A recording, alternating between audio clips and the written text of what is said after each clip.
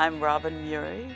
I have been working at the University of Minnesota for probably close to 40 years with international students and with immigrant students. And my expertise is working with students as they move into their freshman undergraduate curriculum. I think second language writers have a number of challenges. Obviously, language is one of them. What you're writing about can be a challenge. How to write, the rhetorical conventions of writing. How much do you introduce a topic? How much is it appropriate to bring yourself into a topic? The whole issue of plagiarism. When is it your words? When is it somebody else's words?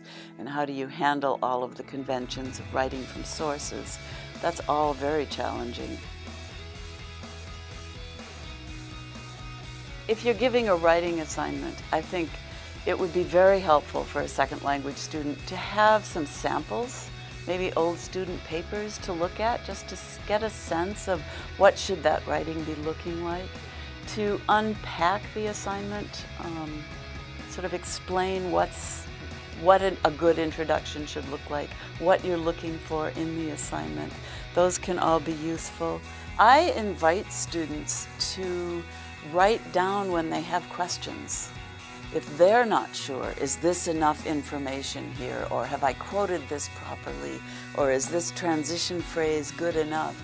I invite them to, maybe on a post-it note, add that to the paper. Here are my questions. I think it's important to tolerate an accent in the writing and not get too hung up on language issues. So make sure that feedback is focusing on what the writer is saying. Have a friendly response and not get too hung up on copy editing. You can circle errors, but maybe you know why it's an error, but the person who wrote that maybe doesn't understand what the rule is behind it. So all you're really doing is circling on a piece of paper and not helping the writer become better.